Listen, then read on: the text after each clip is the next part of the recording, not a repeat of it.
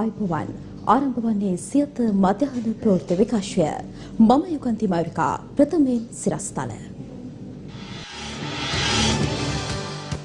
බෝම්බ ප්‍රහාරයෙන් මියගිය හා තුවාල ලැබූ සියලු ශ්‍රී ලාංකිකයන් සිහි කිරීමට මුළු රටම නිශ්ශබ්ද වෙයි. කටුවාපිටිය දේවස්ථානයේ සිදු වූ බෝම්බ ප්‍රහාරයෙන් මියගිය පුද්ගලයන්ගේ දේහයන් පිළිබඳ අවසන් කටයුතු අද. රටේ පවතින තත්ත්වය ගැන කතා කිරීමට පාර්ලිමේන්තුව අද රැස් වෙයි. ශ්‍රී ලංකාවට අවශ්‍ය සියලු සහාය ලබා දීමට ඇමරිකානු ජනපති සූදානමෙන්. ඩුබයි අත්අඩංගුවේ සිටි අමල් පෙරේරා ඇතුළු 6 දෙනෙකු මෙරටට පැමිණීමෙන් පසු අත්අඩංගුවට.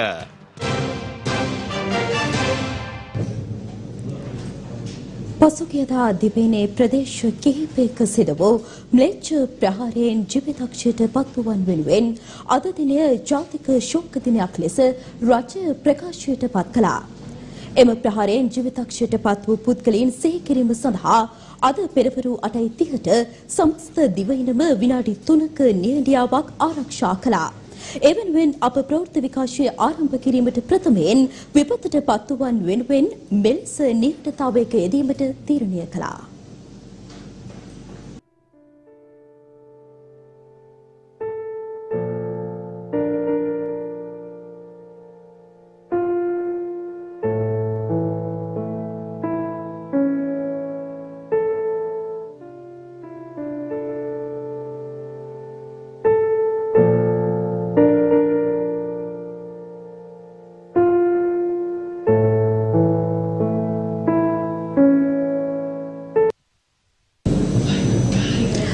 පවතින තත්ත්වය හමුවේ ශ්‍රී ලංකාවට අවශ්‍ය සහයෝගය ලබා දීමට නිලධාරීන් දැනුවත් කර ඇති බව ඇමරිකානු ජනාධිපති ඩොනල්ඩ් ට්‍රම්ප් ප්‍රකාශ කර තිබෙනවා.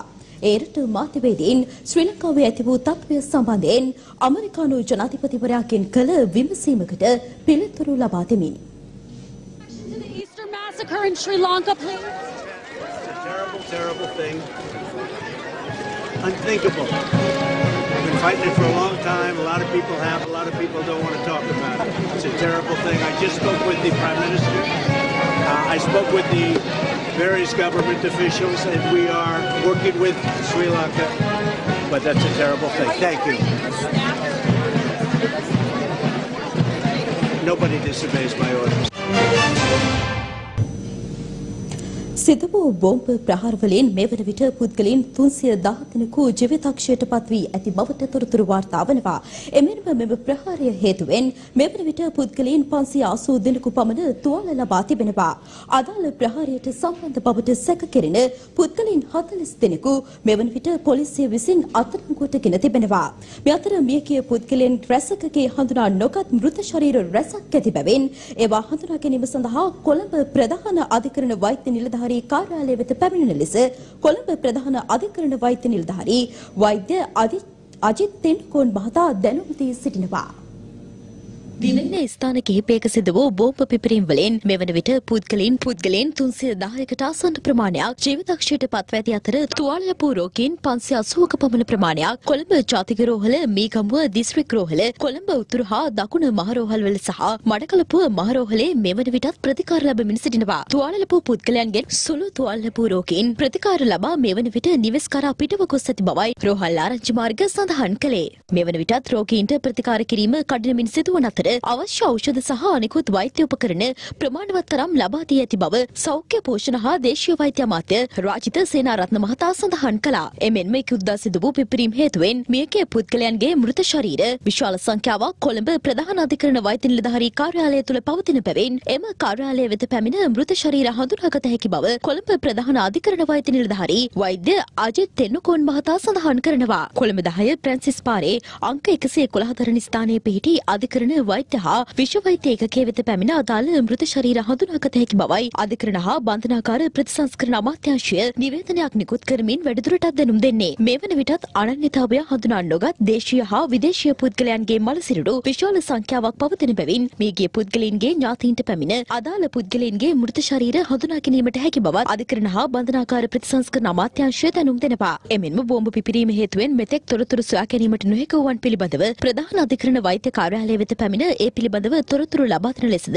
කොළඹ ප්‍රධාන අධිකරණ වෛද්‍ය නිලධාරී කාර්යාලය දැනුම් දී තිබෙනවා. ඒ සඳහා පවුලේ ළඟම ඥාතීන් පමණක් ප්‍රධාන අධිකරණ වෛද්‍ය නිලධාරී කාර්යාලයට පැමිණෙන ලෙස අධිකරණ අමාත්‍යාංශය වැඩිදුරටත් පවසනවා. මේ අතර බෝම්බ පිපිරීම් වලින් මියගිය පුද්ගලයන්ගේ පශ්චාත් මරණ පරීක්ෂණ කටයුතු මේ වන විට අවසන් අදියරට පැමිණ ඇති බවටයි සෞඛ්‍ය අමාත්‍යාංශය තොරතුරු වාර්තා කරන්නේ. එමෙන්ම කොළඹ ජාතික රෝහලේ තිබෙන විදේශ ජාතිකයන්ගේ මල් සිරුරු පිළිබඳව විදේශ කටයුතු අමාත්‍යාංශය දැනුවත් කර ඇති බවටද සෞඛ්‍ය අමාත්‍යාංශය සඳහන් කරනවා. ජනාධිපති මෛත්‍රීපාල සිරිසේන මහතා අද පෙරපුරුවේ බෝම්බ ප්‍රහාරයට ලක් වූ මීකඹුව කටුවපිටිය ශාන්ත සෙබස්තියන් දේවස්ථානයේ නිරීක්ෂණයක නිරත වුණා. මේ අතර කටුවපිටිය දේවස්ථානයේ ප්‍රහාරයෙන් මියගිය පුද්ගලයන්ගේ දේහයන් පිළිබඳ අවසන් කටයුතු අද පෙරපුරුවේ සිදු කිරීම ආරම්භ කෙරුණා.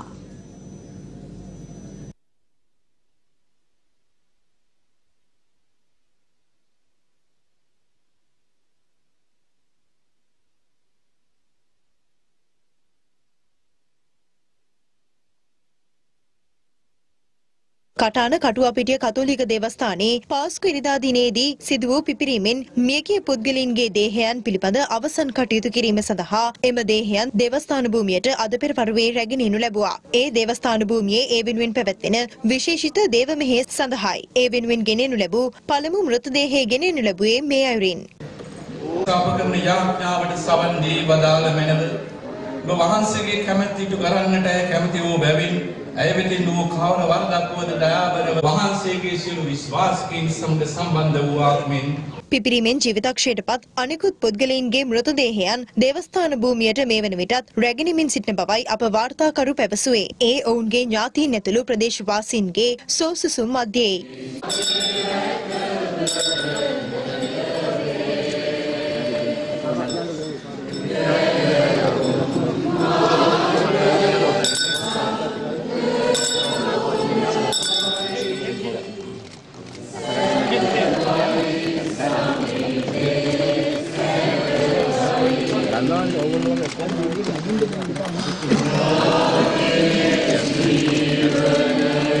මෙහිදී විශේෂිත දේව මෙහෙය සිදු කරනු ලබන්නේ කොළඹ අගරදුගුරු මැල්කම් රංජිත් කාදිනල් හිමිපාණන්, කොළඹ අගරදුගුරු පදවියේ සහායක රදුගුරු මැක්ස්වල් සිල්වා ඇතුළු පියවරුන්ගේ ප්‍රධානත්වයෙන්.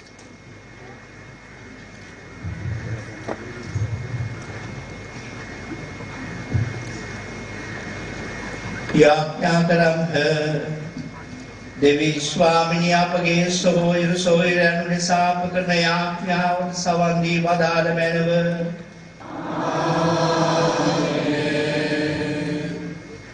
ස්වාමිනී විද්‍යා සැතපීම මොවුන්ට දුන මැනව.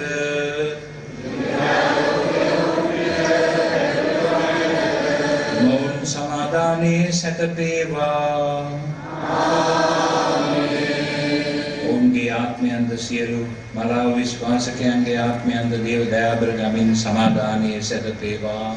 එසේම මේ ගමුව කටුවපිටිය දේවස්ථාන භූමියේ සහ ඒ අවට ප්‍රදේශයේ මෙම දේව මෙහෙය හේතුවෙන් ආරක්ෂාව තර කර ඇති බවයි වාර්තා වන්නේ. මේ වන විටත් පැවැත්වෙන එම දේව මෙහෙය සඳහා මහා සංඝරත්නයේද වැඩම කළ බවයි අප වාර්තාකරු සඳහන් කළේ. දිවයිනේ සියලුම රජය සහ පෞද්ගලික පාසල් විවෘත කිරීම ලබන 29 වෙනිදා දක්වා දීර්ඝ කර තිබෙනවා.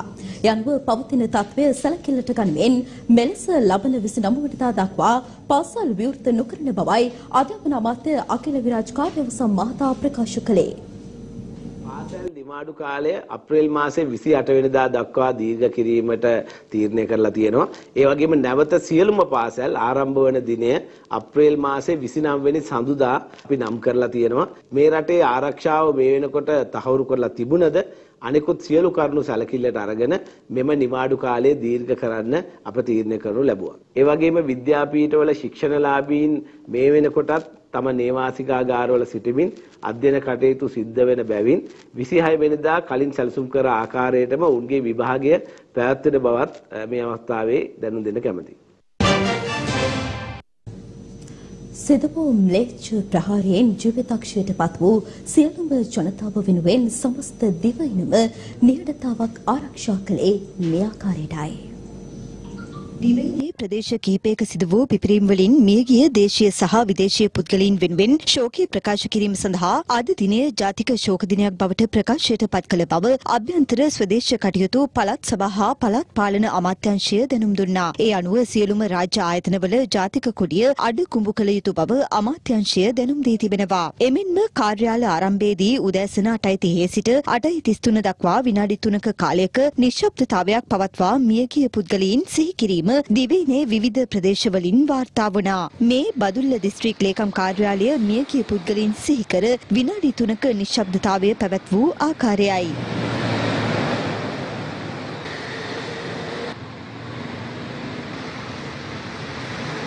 මේ හැටන් පොලිස් ස්ථානීය සිය ශෝකය පළ කළ ආකාරයයි.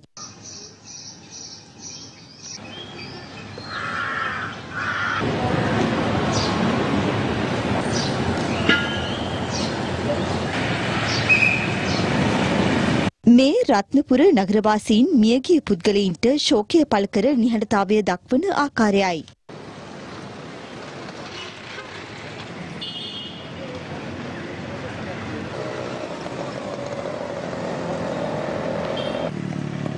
මහනුවර දිස්ත්‍රික් ලේකම් කාර්යාලය සිය නිහඬතාවය දැක් වූ ආකාරයයි මේ.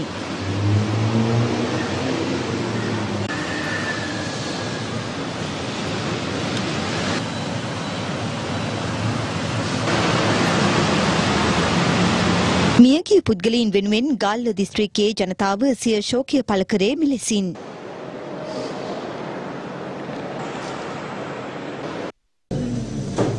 රට තුළ පවතින වාතාවරණය සම්බන්ධයෙන් සාකච්ඡා කිරීම සඳහා අද පස්වරුවේ විශේෂ පාර්ලිමේන්තු රැස්වීමක් කැඳවා තිබෙනවා.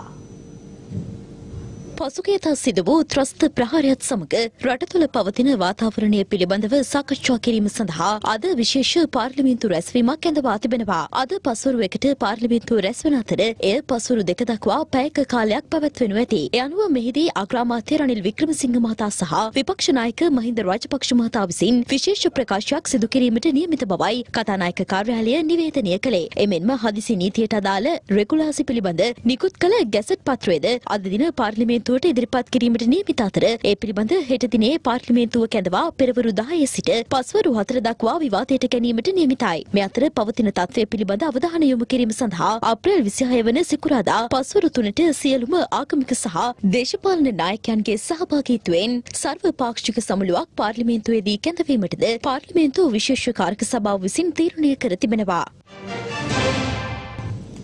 කිසිදු ආගමක් තුළ ත්‍රස්තවාදයට ඉඩක් නොමැති බව බස්නාහිර පළාත් ආණ්ඩුකාර අසත් සාලිය මහතා පවසනවා. ඒ කොළඹදී පැවති මාධ්‍ය හමුවකට එක්වෙමින්.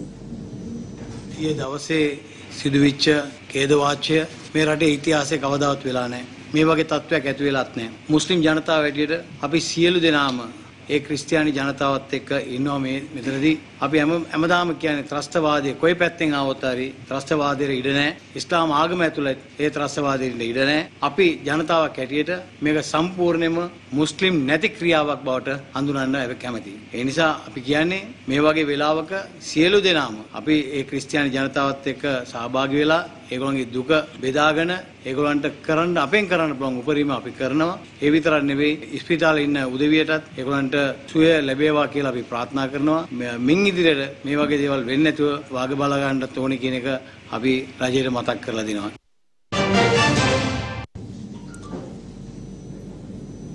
ඉස්ලාම් ආගමිකයන් කිසිදු ආකාරයෙන් ත්‍රස්තවාදය අනුමත නොකරන බව එම්.එච්.එම්. හලීම් මහතා පවසනවා. ඉස්ලාම් ආගම කිසිසේත් මේ ත්‍රස්තවාදය අනුමත කරන ආගමක් නෙවෙයි. විශේෂයෙන්ම අපේ ආගම හැටියට දකිනවා ජේසුස් වහන්සේ ක්‍රිස්තියානි ආගමේ නායකයෙක් හැටියට පිළිගත් නමුත් අපේ ආගමෙත් ඒ ක්‍රිස්තියානි ආගමෙන් තාමත්ම කිට්ටු සම්බන්ධකම් තියෙන ආගම් දෙකක්. මේ පරීක්ෂණ වලින් අපි මේ වෙනකොටත් යම් කරුණු කාරණාවල් පැහැදිලිවමින් පවතිනවා. අපි දැනගන්න යන ආරංචි අනුව සමහර මුස්ලිම් සහෝදරු මේකට සම්බන්ධ වෙලා ඉන්න බවයි දැනට අපිට ආරංචි ලැබෙන්නේ. ඒ වගේම වෙනකුත් ආගම් අය නැත්නම් වෙනත් ජාතින් අය මේකට සම්බන්ධද කියලා අපි තාම දන්නේ නැහැ. ඒ මොන ආගම් වුණත් මොන ජාතින් වුණත් මම හිතන්නේ කිසිම ආගම් නැත්නම් ජාතින් මේ රටේ ත්‍රස්තවාදයේ කිසිසේත් අනුමත නොකරන බව අපි කවුරුද දන්නේ. මගේ පුද්ගලික අදහස් අනුව නම් මේ මුළු මහත් මුස්ලිම් ජනතාව ඉතාමත්ම වේදනාවටත් ලැජ්ජාවටත් පත් කරන ක්‍රියාව ඊට සම්බන්ධ වෙච්ච පිරිස මම හිතන්නේ ඒ නිසි දඩුවම රජ විසින් ලබා දිය යුතුයි. පසුගියදා සිදු වූ බෝම්බ ප්‍රහාරවලින් අනතුරුව සැකකටයුතු පාර්සල් සහ සැකකටයුතු භාණ්ඩ පිළිබඳ සිදු කරන සෝදිසි මෙහෙයුම් ක්‍රියාත්මක වනවා. 21 වන පාස්කු ඉරිදා දිනේදී දේවස්ථාන කිහිපයක් සහ ප්‍රමුඛ පෙළේ හෝටල් කිහිපයක් ඉලක්ක කරගනිමින් සිදු වූ මරාගෙන මැරෙන ප්‍රහාර හේතුවෙන් ජනතාව දැඩි ලෙස නොසන්සුන්කාරී තත්වයකට පත්ව තිබෙනවා. ඒ හේතුවෙන් සැකකටයුතු ලෙස හැසිරෙන පුද්ගලයන් සහ සැකකටයුතු පාර්සල් පිළිබඳව ජනතාව අවධානයෙන් පසුවනවා. ඊයේ දිනේ මෙන්ම අද දිනේදී දිවයිනේ ප්‍රදේශ කිහිපයකම සැකකටයුතු ලෙස තිබූ පාර්සල් කිහිපයක්ම ආරක්ෂක අංශවල විශේෂ පරීක්ෂාවකට ලක් වුණා.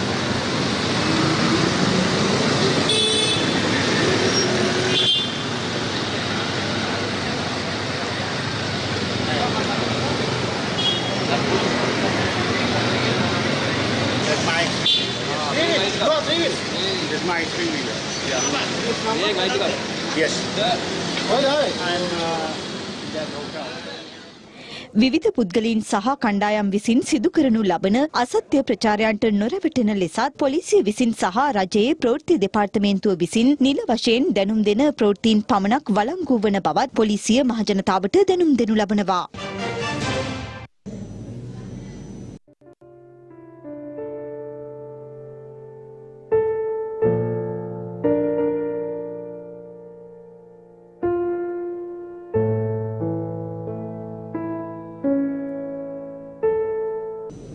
අනුරාධපුර නගරයේ කළුකොඩි උසුමින් විරෝධතාවයේ නිරත වූ පිරිසක් පොලිසිය විසින් අත්අඩංගුවට ගෙන තිබෙනවා. මෙම පිරිස අනුරාධපුර නගරයේ වීදිවල රථ පෙළපාලියක් පවත්වමින් ගමන් කරන ආකාරය ආරක්ෂිත කැමරා පද්ධතියෙන් නිරීක්ෂණය කළ පොලිස් නිලධාරීන් වහා ක්‍රියාත්මක වී මෙම පිරිස අත්අඩංගුවට ගත් බවයි අනුරාධපුර පොලිසිය සඳහන් කළේ.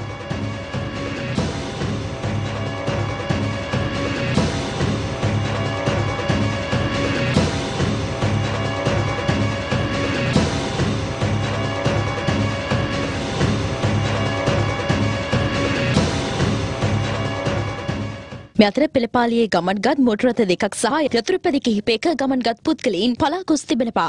සිද්ධිය සම්බන්ධයෙන් වැඩිදුර පරීක්ෂණ ක්‍රියාත්මකයි.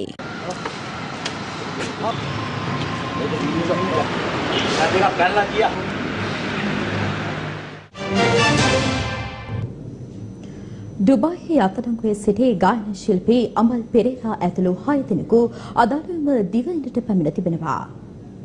පාතාල නායක මාකඳුරේ මදුෂ් සමග ඩුබායිහි පැවති සාදයක් අතරතුර පසුගියදා අත්අඩංගුවට ගනු ලැබූ ගායන ශිල්පී අමල් පෙරේරා ඇතුළු 6 දෙනෙකු ඩුබායි රාජ්‍යයෙන් පිටුවහල් කිරීමෙන් පසු අද අලුයම දිවයිනට පැමිණියා. UL 226 දරන ගුවන් යානයෙන් අද පෙරවරු 5ට පමණ මෙම පිරිස දිවයිනට පැමිණ තිබෙනවා. මෙලෙස දිවයිනට පැමිණි පිරිස ගුවන්තොටුපළ අපරාධ පරීක්ෂණ දෙපාර්තමේන්තුව විසින් අත්අඩංගුවට ගෙන ඇති අතර ඔවුන්ගෙන් මේ වන විටත් රඳවාගෙන ප්‍රශ්න කිරීම් සිදු කරන බවයි පොලිස් මාධ්‍ය ප්‍රකාශක කාර්යාලය සඳහන් කළේ. මාකඳුරේ මදුෂ් සමග ඩුබායිහිදී 31 දෙනෙකු අත්අඩංගුවට ගෙන ඇති අතර මේ වන විට එම පිරිසෙන් 29 දෙනෙකු දිවයිනට පැමිණ තිබෙනවා. අතර මාකඳුරේ මදුෂ් විසින් තමන් ලංකාවට පිටුවහල් නොකරන ලෙස ඉල්ලා ඉදිරිපත් කර ඇති අභියාචනය පසුගිය 18 වනදා සැලකිල්ලට ගත් අතර එහි අවසන් තීන්දුව මැයි මාස 2 වනදා ලබා දීමට නියමිතයි. ගම්පොළ ප්‍රදේශයේ සිදු වූ මෝටර රථ අනතුරකින් එකම පවුලේ සමාජිකයන් 30 දෙනෙකු ජීවිතක්ෂයට පත් වී තිබෙනවා. ගම්පොළ සිට කොත්මලේ නවනගරයේ වෙත අධික වේගයෙන් ධාවනය වූ මෝටර රථයක් මාර්ගයෙන් ඉවතට පැන අඩි 72ක් පහළ වූ හැරඬි ඇල්ල ඔයට පෙරළී ගොස් තිබෙන අතර මෙම අනතුරින් එම මෝටර රථයේ ගමන්ගත් එකම පවුලේ කාන්තාවක් සහ පිරිමි පුද්ගලයන් 2 දෙනෙකු ජීවිතක්ෂයට පත්ව තිබෙනවා.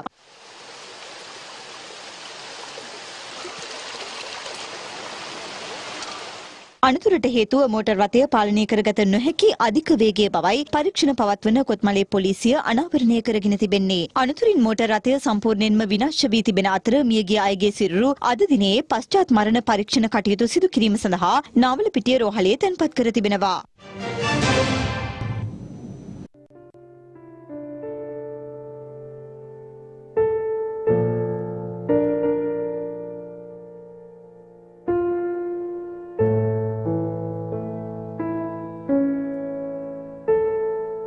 ඒත් සමගින් අපගේ මධ්‍යහන ප්‍රවෘත්ති විකාශය මින් නිමවට පත්වනවා.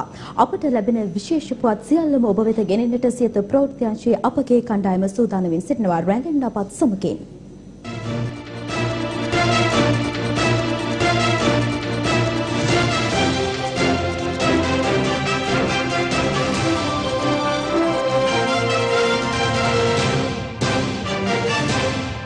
දිනපතා අලුත් වීඩියෝ සහ ප්‍රවෘත්ති නැරඹීමට ඉහත බටන් එක ක්ලික් කර සියත TV සබ්ස්ක්‍රයිබ් කරන්න.